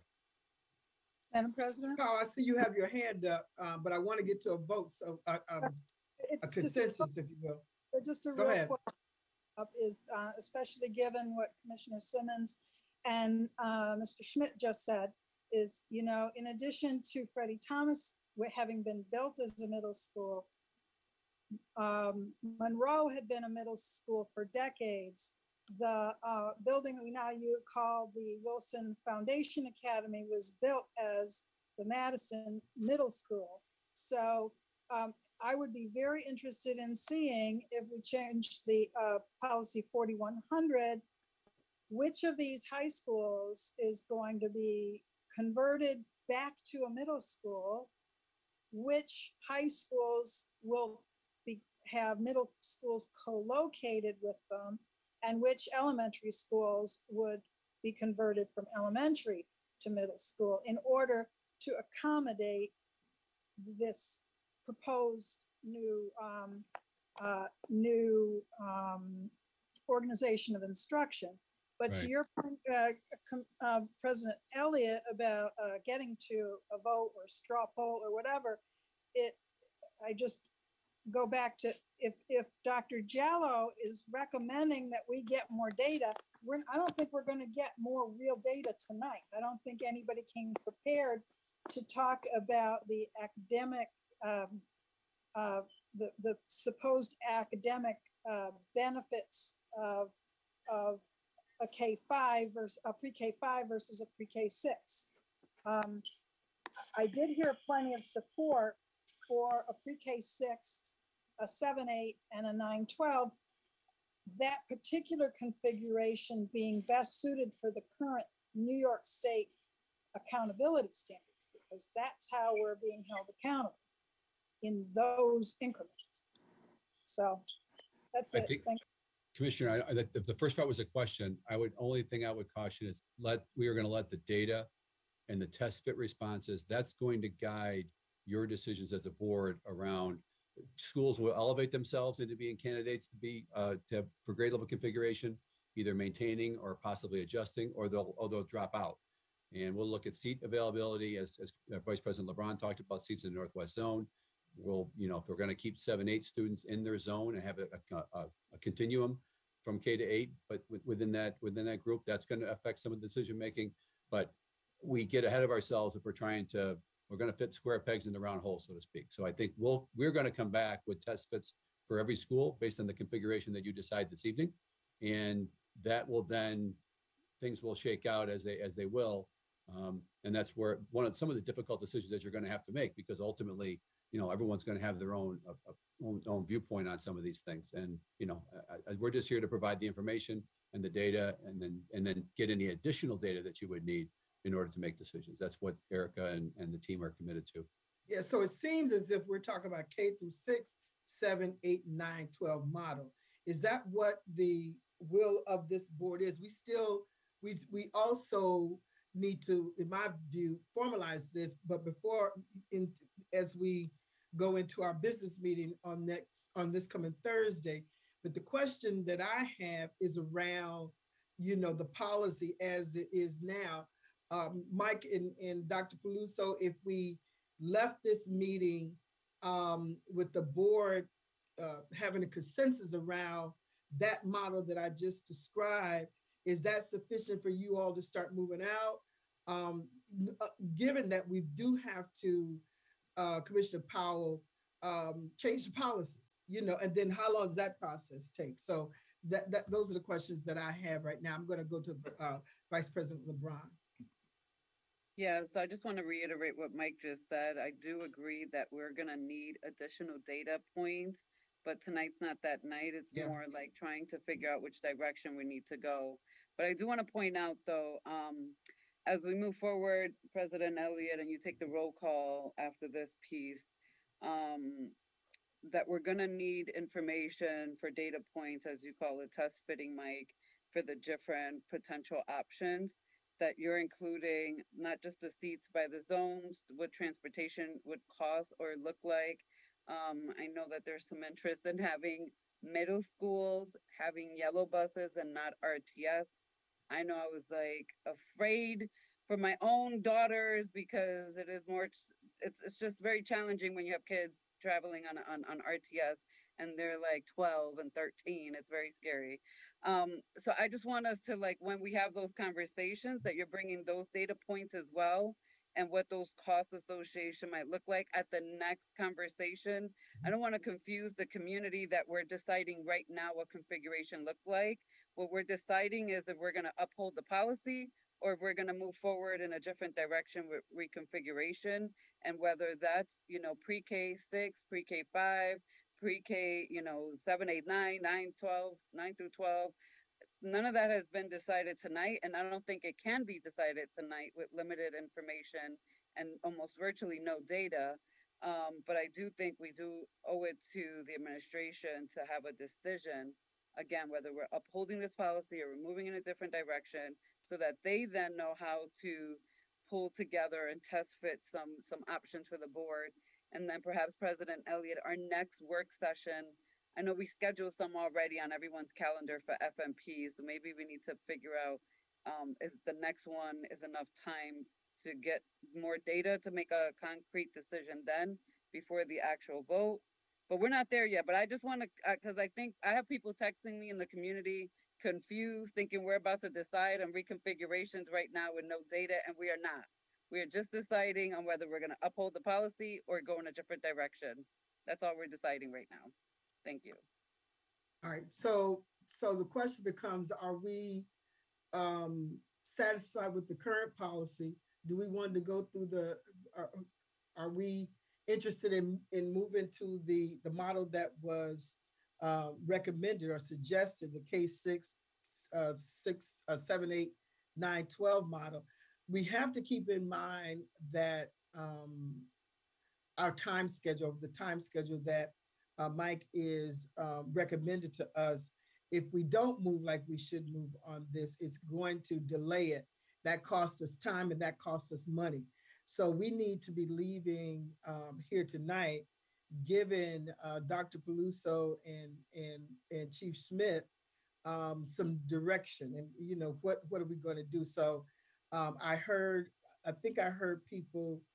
Is there any objection to the pre-K 6, 7, 8, 9, 12 model? Any objection to that model from my board colleagues?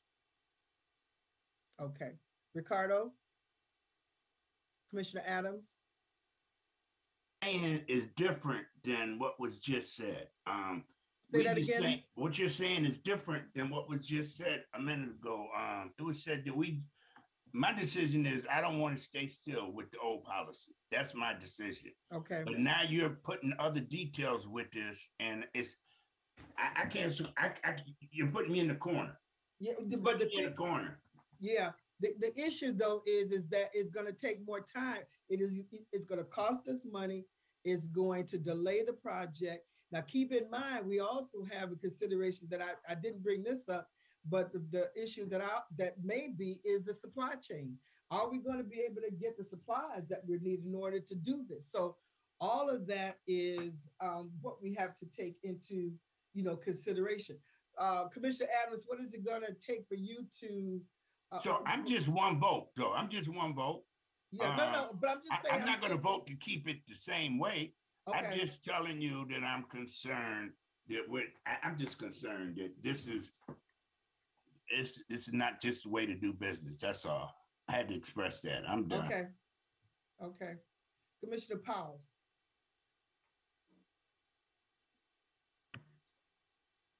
Well, I've had ample time to an opportunity to express my vantage point. It is in agreement with what you stated, President Elliott, but I would also offer that the next policy committee meeting is August 2nd.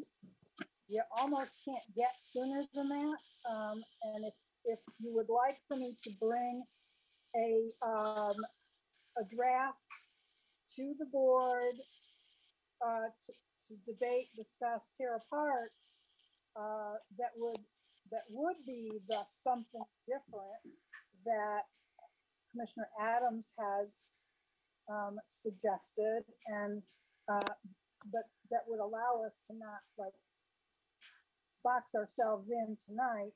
We can do that too, but I do have a defined position on this, and I agree with the way you stated it, President Elliott. All right, Kalia, you got your hand up. Can't hear you, Kalia. Oh, something is going on. You may need to put it in the chat. I can actually just say that Kali is going to say that the next policy meeting was actually changed until August 23rd. And I think that was a decision of the policy chair. Oh, but So that- we did get an email that policy changed.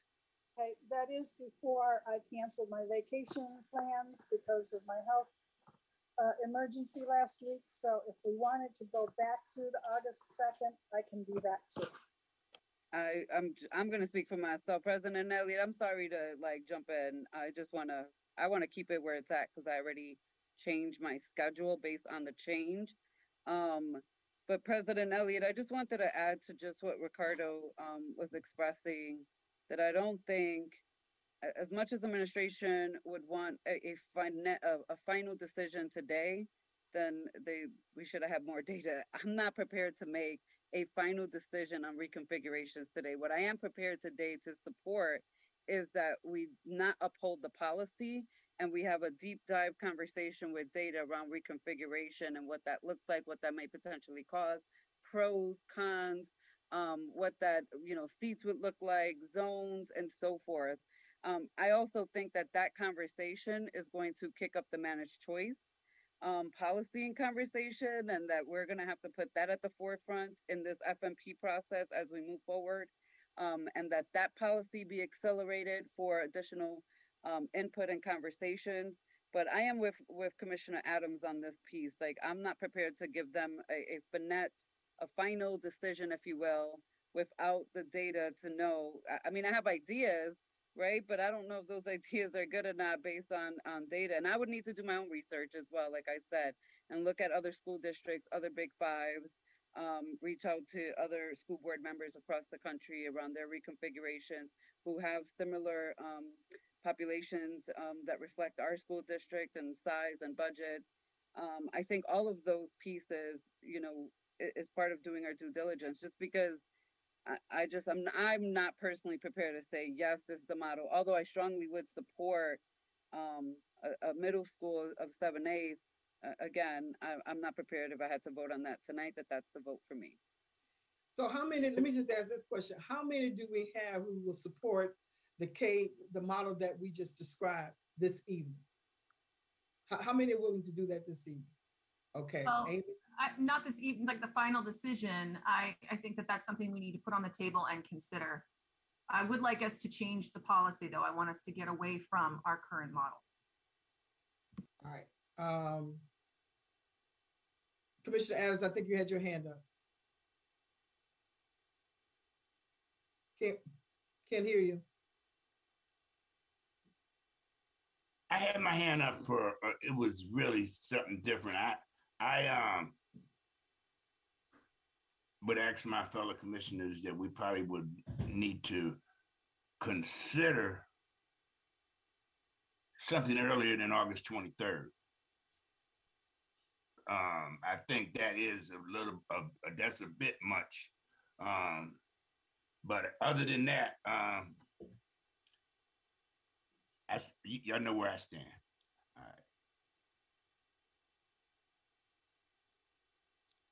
right. Okay. President Elliott? Yes. I think some context purpose, I think by having a decision earlier in August, that allows us to continue our progress, right? So we made the initial submission based upon the our monitor's recommendations that the board had voted on. That's in your packet now, so you will see School 19 as a pre-K 5 and so on and so forth.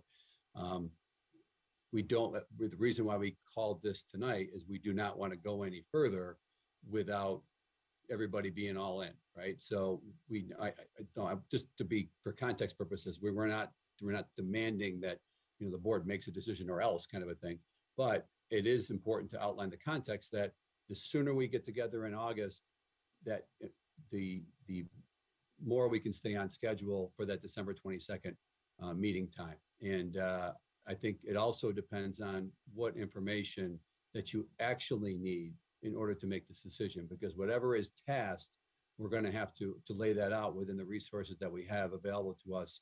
And if it's something for August the 2nd, per se, then some of that may not be able to put together because it may not be in existence yet.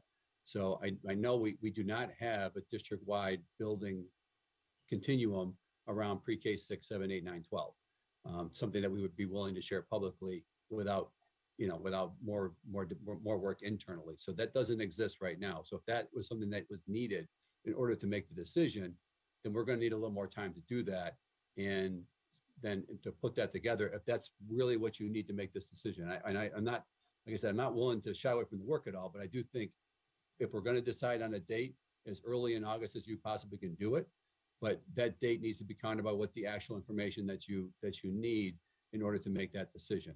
I hope I make that myself clear. So if I have to wait till the 23rd of August because there's the material we have to put together is it's going to take that long to do, then we have to wait till the 23rd of August. What we don't want to do is spend a dime of money on test fits and configuration stuff until we're all in on a decision, because that would be obviously a not an effective use of resources. So I think that's and then the implications are what they are, right? That's not we knew going into this conversation that there was a risk that you would change your board policy. So we built that into our conversation, and I think that's into our planning, excuse me. But in order to fully articulate it, your date of when you're going to get together, you have a planned modernization meeting for August 29th, a work session on the calendar. What date, and then what information that the board needs in order to make that ultimate decision about where you want to go with grade level configuration moving forward. Commissioner LeBron. Yeah, I just want to, on my calendar and Outlook, I have a work session for August 4th. And I don't know if there's any topics on there, but I just want to say this to the administration, because I know, and I'm going to say this with love. Yeah, I want us to make decisions. I got to come with concrete data. If you want a decision, then and now. That's the only way I'm going to make a decision if you're presenting data. If you're presenting some general ideas, conversation, then yeah, the next step is going to be, conversations with data. But I don't know, Kylie, if you can confirm whether it's August 4th or August 11th. I think Commissioner Adams is telling me August 11th, but I only have August 4th on my calendar. We can't hear you, Kylie, so either do 4 and 1-1. August 4th. So we have a work session August 4th. So if the administration can pull together data, and I can speak for myself in terms of what data I would like to see. I would like to understand the actual number of students that we have in each of these grades, because that's going to be important. We can't say we want middle schools and then they're under enrolled or over enrolled, if you will. So I would like to understand the number of seats for each grade that we currently have, what a configuration of seats would potentially look like for those grades, what the potential cost would be in keeping the model the same versus changing it. Would there be any actual savings realized? What the cost of transportation might be? Will the cost go up, go down? I've already mentioned the Northwest as an entire quadrant that doesn't have 7th or an 8th grade right now, which means that every single student that passes 6th grade in that quadrant has to be shipped out to the South Zone or the Northwest. So I do think there's implications around that. Also, Commissioner Malloy mentioned if there was a 6th, 7th, 8th, what the teaching certification requirement would be and how that would be different if it was just middle school. So all of those pieces, I think are going to be important. And Mike and Carmine, I'd be more than happy to have some additional conversations offline, just in terms of data points that I think would be important to present, because I may not be remembering them all now, but there are just data points that I would want to understand. And staffing, right? What that would look like versus fully staffing an elementary school versus a middle school based on the number of students, what counselors would look like at middle school versus high schools. Sports, I know Commissioner Adams mentioned sports and any potential implications around that. Those, I think, would be all critical pieces. And I know Dr. Jallo mentioned data around the academic piece and implications around that. Bring that out too. I think all of that needs to be on the table in order for us to make a solid, informed decision. Thank you. Commissioner Powell. So some of the things that Vice President LeBron just stated in terms of the cost, tell me if I'm wrong, Mr. Schmidt, but it would, test fitting would tell us a whole lot more about the potential costs than a conversation purely around the policy decision, because we can make the policy decision. Well, we have to make a policy decision before Mr. Schmidt can work up the various scenarios that in turn have financial implications, right? So I'm not sure how accurate the numbers could possibly be in terms of the dollars and cents. I think that the information I would need to see would be the kinds of information that Dr. Jallo is suggesting we need to make grade level configuration decisions. That's all. Thanks. The only thing I would, Vice President LeBron, is I would hesitate around having a public conversation around a particular school or building.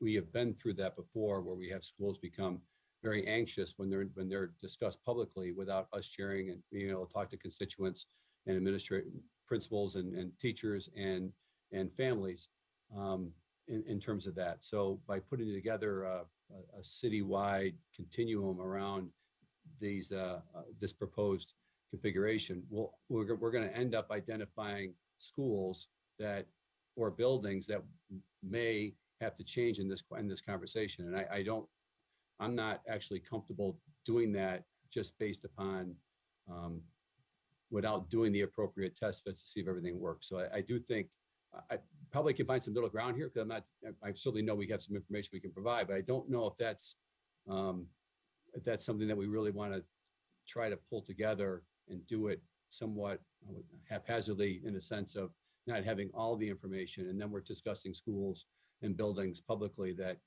really we're not ready to have those conversations. And that's really counter to what we did in the fall, where we had schools that heard about things secondhand, and that ended up being much more of a challenge for schools going forward. So I would hesitate in terms of going that far into it, but I do think if there is some of the items, I've jotted down some of the items that's mentioned, but I think some of those things we certainly could pull together.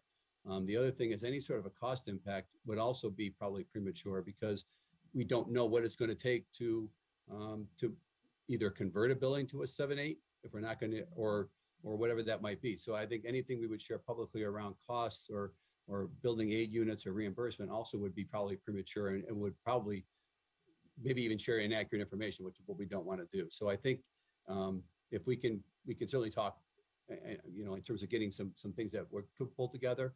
And then that August 4th, that date may be a challenge depending on what is specifically asked for, right? I don't want to commit to something until I really know what it is. So I know we have one scheduled the 29th of August, and but anything else prior to that, depending on what the ask is, could be a bit of a challenge. And like I said, we really tonight. So I think that's where we are tonight. After our conversations last week, either we're keeping the policy or we're going to relook at the policy, and then you determine as a board how long you want to take to look at the policy. I mean, that's your decision in all this. We're not trying to presuppose a decision. We're not trying to come and ask for a decision without bringing all the information. In fact, it's counter to that. We want to find out where you're headed as a board, and then be able to provide you the information to make an informed decision. So I think if you were going to stick to your policy tonight, then we would just move forward with it. But that's obviously not the decision. So we're prepared to do something in that regard. But I just want to make sure that we are on the same page in regards to expectations going forward. So if the decision is to look at the pre-K 6, 7, 8, 9, 12 from a variety of perspectives by a date in August, and bring back that information to the board and share that publicly, then that's certainly something we can do. And then we can kind of maybe figure out what we want to discuss publicly or not, because based on that conversation. But I do think date certain by August 29th, we certainly can do that. That's a long way out, and that's a lot of time, but you have to make a decision based upon what's best for this community. And I don't want to put a time clock on that decision. That's not necessarily fair to you.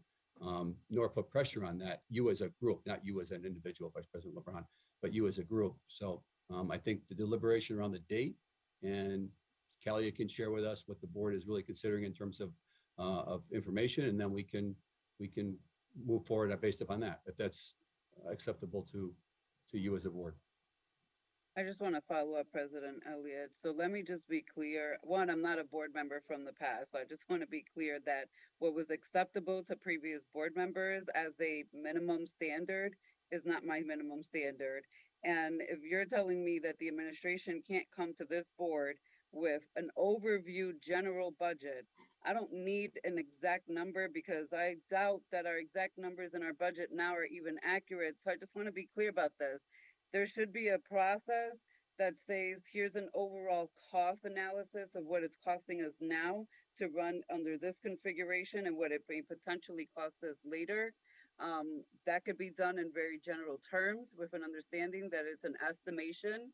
The other piece is that you can also estimate where we currently have schools, what their configurations are, and what the configuration may look by zone without naming schools. I do not want any school to feel anxious. You know, in fact, I went to the administration for months and said, do not make this proposal public. It will not pass. And the administration ignored me and moved forward. And I'm not saying that was you, Mike, or Carmine, so I just want to be clear.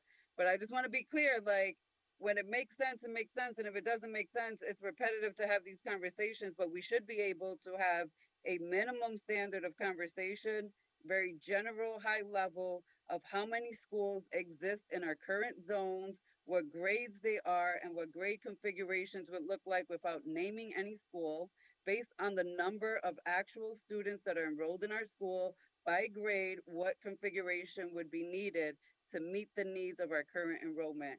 So I just want to be clear about that because I don't want to make it seem like you all have to go back and give us a school by school breakdown of which school, every school that's going to get configured, what that looks like, what the, I'm not asking for that, but I do want to have a baseline understanding of where we're at and what change would look like potentially in general.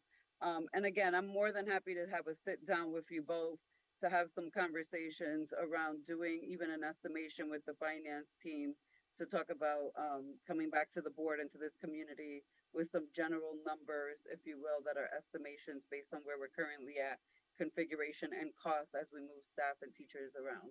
Thank you. So I just can absolutely could work with you to kind of get that done. Is there any other additional information? And I'm jotting down some here from around budget for pre-K 5, pre-K 6, 7, 8, 6, 8, 9, 12, just on both those configurations, school numbers, enrollment numbers. We could get all that. Is there anything else from any other board members that we would need or they would like to see? You captured the staffing capacity, right? That piece. And I know Vice President LeBron spoke about school social workers and counselors and things of that nature. I know that there's been an uptick in student need is around the social, emotional, and mental health pieces. So I don't know how that programming is allocated, but just the school resources are what I want to know more about, resource allocation, if that makes sense. So let me just go back and get an understanding. So we'd asked a question about the school configuration. You know, was there support for the K6, 7, 8, 9, 12 model? And I think that there were at least 3 hands that I'm in favor of that. I thought I saw Commissioner Powell, and I'm not sure who else was in favor of that.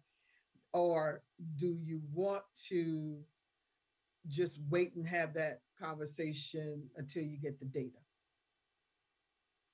Is that where we are as a board at this point? Yeah, it sounds like that's where we are as a board. I don't want to speak out of turn. I know that I favor the piece, the K through 6, 7, 8, 9 through 12. That's something that I'm leaning towards. But yes, I think we do need to get the data. I know Dr.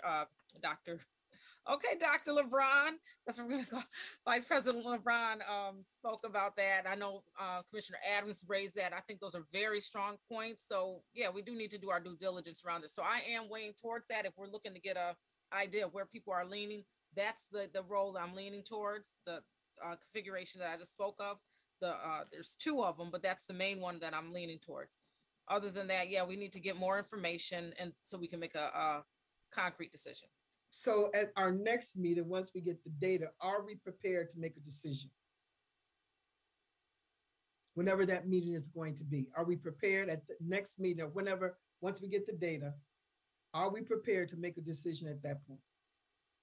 Okay. Is it a fair question, President, to just ask this? Because there were two configurations that I was considering. It looks like most of the board was considering those same two configurations, because then that at least narrows down the scope and allows that next conversation to be very concise. What was the other configuration what was the alternative? And so this is my question. So the two that I was looking at, pre-K through 5, 6 through 8, and 9 through 12. Okay. The other one was K through 6, 7 through 8, 9 through 12. And that's where I thought we had narrowed things down to for further discussion. So let me just ask this question. Do we have are people interested in the pre-K through 5 model, 6 through 8 and 9, 12? How many are interested in that model? Okay. So it really is down to just the one. Okay. All right. Okay. When is the next meeting? When are we going to schedule? Talia is typing in the chat, President Elliott, because Yes, she's having audio issues. She apologizes. I'm just going to read what's in the chat. She hasn't changed her audio settings since the beginning of the meeting, and it's causing her microphone to malfunction. So she's communicating in the chat. The chat is shut off for board members. Only staff can use the chat. So we can't respond to her. It says if policy is rescheduled back to A2, that would be the next available date. The board's work session that is already scheduled for August 4th. The topic is the board goals. So essentially there would be no room for that because board goals would take up our time. And I just want to say, I actually scheduled a different board meeting for me on the 2nd with another board I serve on because the date was changed and I had to give them a date. So to change all of my other colleagues' dates to go back and forth based on a date change here, I would not be available on the 2nd. I just want to put that on record and why. Thank you, President Elliott. So she also mentioned August 9th. There's a special meeting August 9th that we can meet during that time. So August 9th, are we prepared at that point, given if we get the data, if we get, Dr. Peluso, can we get the data timely so that it can be reviewed and we're able to make a decision on August 9th? I will get you as much as this information as I can. I just want to reiterate what I heard. So on that meeting, just so that we're all clear, we're bringing forth pre-K 6, 7, 8, 9, 12 information. Yes? Correct. Okay. Yes. Okay. All right. Thank you, everyone. Any more conversation for this work session? Thank you. This work session has been, it really thought out and a lot of questions and a lot of perspectives, a good conversation. Really appreciate it. Adrian, I see you came on camera. Is there something else I need to say before we ask for a motion to adjourn? I thought you were going into a motion for executive session. So I think what I thought I understood is that we've got to end this meeting, then we go in. So I do need to make that motion. Okay. Before I do that, though, let me go to Commissioner Patterson. Yes, one more thing I wanted to throw out, even though I'm willing to vote, however everyone else is going to vote. I think Rush Henrietta just switched to a 7, 8, 9, if I'm correct. Did we want to look at theirs and see how that's working, or even make a phone call over there to see how that's working, or we don't even want to entertain that? No, I think that the consensus, the vote is for the 7-8 model, 9-12 pre-K through 6, I think is where the votes are. I mean, you could, if you want to do that, you could reach out to find out how that is working. Thank you. What Dr. Jallo's point had to do with regard to credits and that kind of thing. So You may even want to reach out to Dr. Jallo to find out more about, what the data shows around that. But yeah, you could check to see how it's working out if that's what you want to do. Yeah, I'll do both. Thanks. All right. Okay. All right. All right. So thank you, everybody. And we're going to go into executive session. Can I get a motion, please? So moved. Is there a second? Second. All those in favor? For the purposes of discussing yep. matters leading to the employment of a person and to receive advice of counsel. Yeah, what he said. Yeah. Second. All right. Thank All you. right.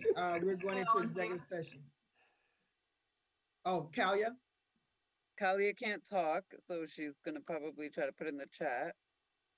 Second was myself, Vice President